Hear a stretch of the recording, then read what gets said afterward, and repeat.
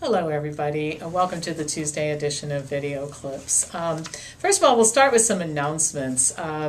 Psychiatric drug withdrawal, why and how to withdraw from psychiatric drugs starts October 3rd. That's coming soon. And this is a marvelous course that was designed by Dr. Peter Breggin with us to help with this very important issue. You know, 25% of the people in the United States are taking the drugs.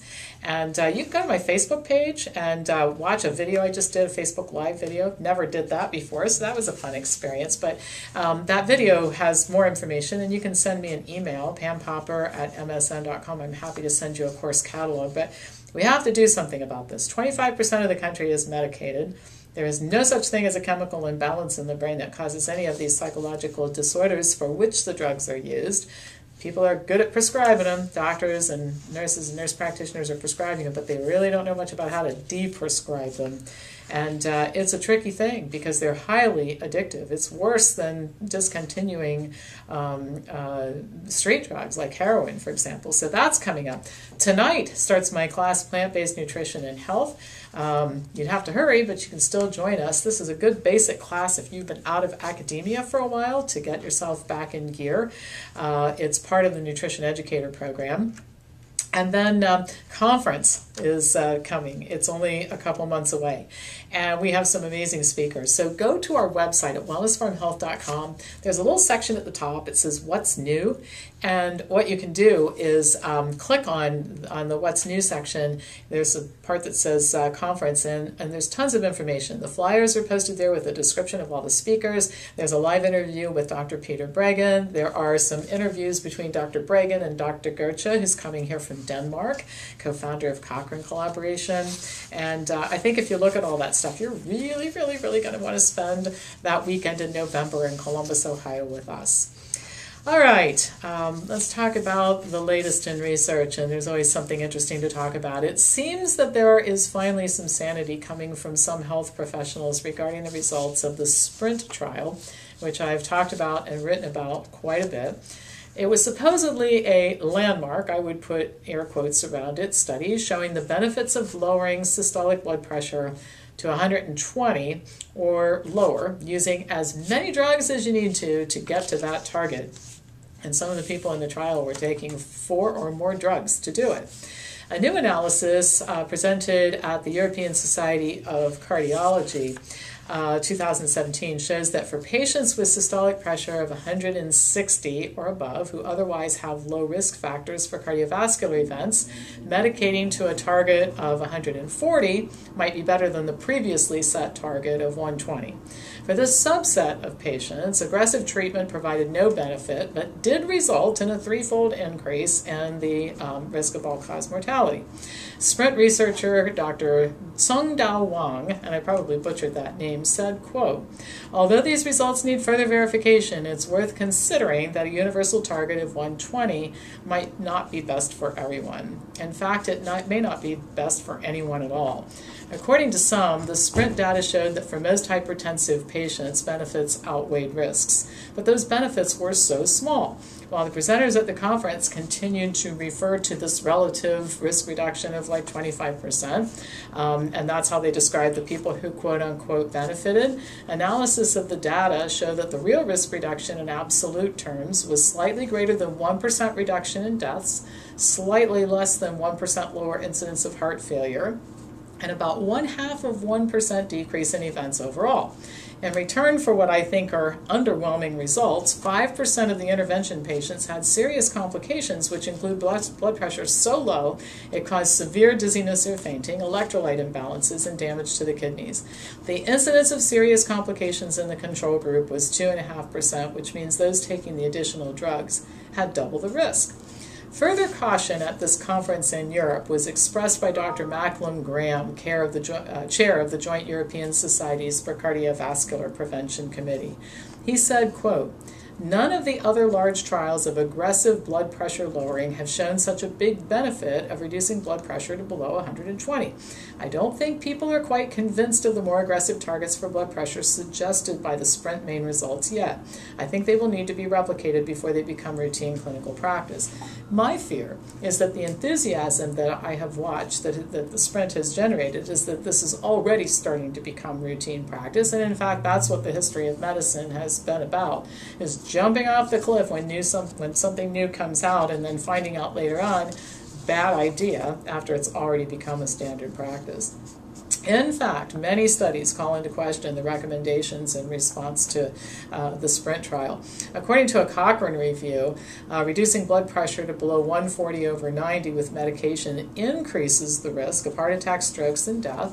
And the Cochrane group concluded, quote, treating patients to lower than standard blood pressure targets, which they define as between 140 to 160/90 to 100, does not reduce mortality or morbidity. So here's where I am on this issue. First of all, I think we should not be using the SPRINT trial for anything other than to talk about on YouTube, because nobody should be using this as a guideline for treating patients. But I guess here's my real concern. Research dollars are scarce. There's never enough to go around, and I can think of a million things we could invest research dollars in that we're not doing anything about right now. Why do we continue to waste money trying to find more excuses for prescribing more medication when this almost always turns out to be a bad idea? It's a great idea for the drug companies. It's a great idea because it drums up business for cardiologists, but it's a terrible idea for the patient. And while we're on the topic of terrible ideas for patients, let's talk about calcium. In spite of overwhelming and consistent evidence showing that calcium supplements are harmful, they lead to increased risk of both heart attack and stroke, and useless, by the way, health professionals continue to advise people to take them to, quote, build strong bones. All of this calcium is needed, people are told, because it increases bone mineral density, and this protects against fractures. The problem is that's not true. In the case of calcium, not only does increased calcium not lead to stronger bones, it leads to increased risk of fracture, the very thing that taking the increased calcium is supposed to prevent. The reason is that there's a great deal of confusion about the fact that bone mineral density is often confused with bone strength, and they are not the same thing. Calcium pills will increase bone mineral density, but they don't build stronger bones, and that's why you have an increased fracture risk. So when you load up on calcium pills and calcium fortified foods and that sort of thing, you end up with good DEXA scans, but not such good bone health, and that's exactly the point. We should be focusing on bone health. There's another issue with calcium pills, and this is very concerning. That is the connection, it's a correlation between high bone mineral density and increased risk of breast cancer. I was shocked when I started looking into this. Several studies have identified this correlation, with some studies showing a relationship between higher bone mineral density and invasive breast cancer.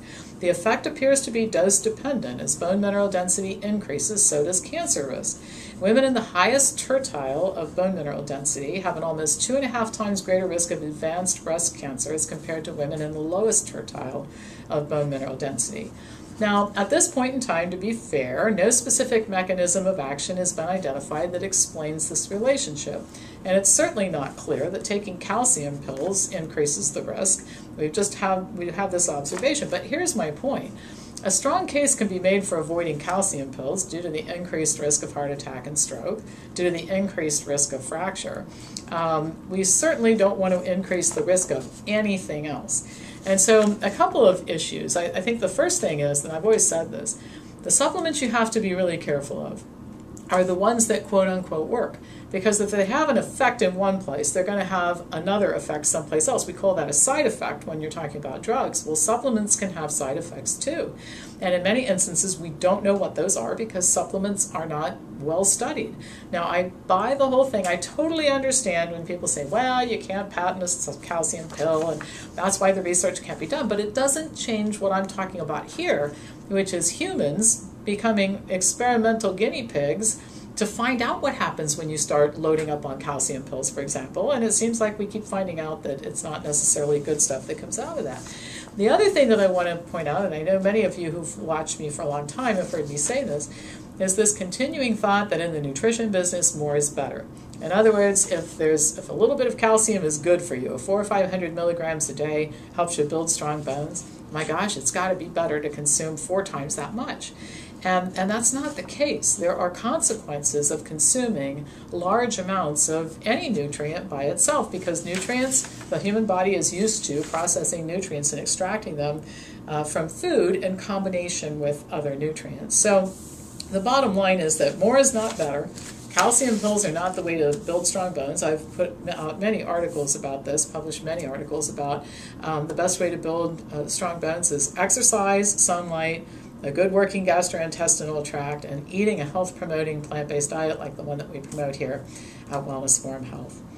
All right, that's all for today. As usual, pass this on to anybody who you think would enjoy watching it, and I'll be back to you on Thursday with more news.